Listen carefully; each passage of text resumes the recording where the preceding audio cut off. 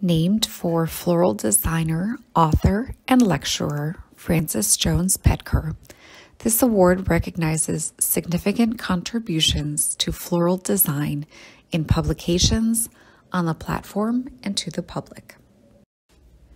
Lisa Waud creates public art in the form of large-scale installations using botanic materials. Drawing inspiration from a childhood spent with nature in northern Michigan, land art and large-scale installation artists, and professional experience as a gardener and floral designer, Waud has produced immersive public botanic art that creates inclusive and accessible spaces for viewers to reflect and reset. Her projects in and around the city of Detroit include Pat Lane Park, Big Flower Friend, a 6-week series of installations in places of Black historical and cultural importance, and Flower House, which brought life back to a derelict home via 36,000 flowers.